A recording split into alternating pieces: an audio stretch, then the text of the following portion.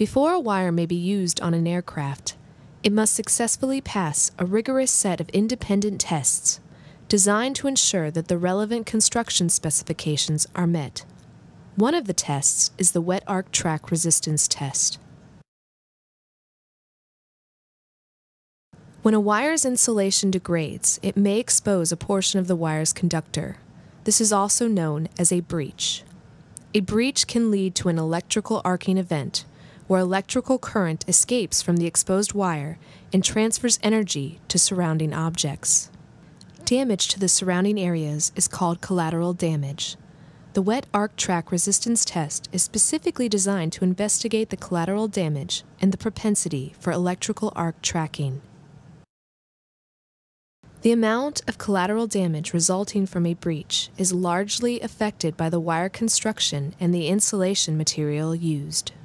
For example, some materials, such as aromatic polyamide, have a tendency to cause considerable collateral damage, whereas materials such as PTFE typically cause very limited damage to the surrounding areas.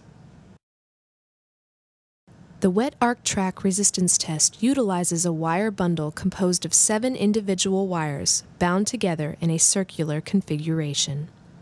A small section of the insulation is removed from each of the top 2 wires to create a breach.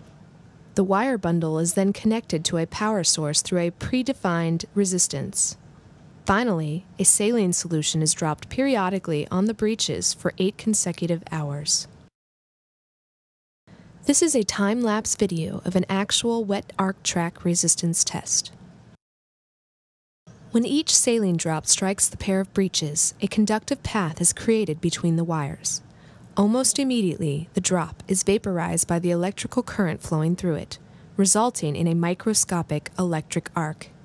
Each arc creates an audible pop and damages the conductor and the insulation of both wires. The repeated damage is visible in this time-lapse video as the gradual increase in discoloration of the insulation surfaces. The discoloration is the result of carbon buildup created as a byproduct of the arc, and its coverage shows the area exposed to arc impact during the test. The test completes either when there is a sustained arcing event that damages the other wires in the bundle, or when the 8-hour time limit has been reached without failure.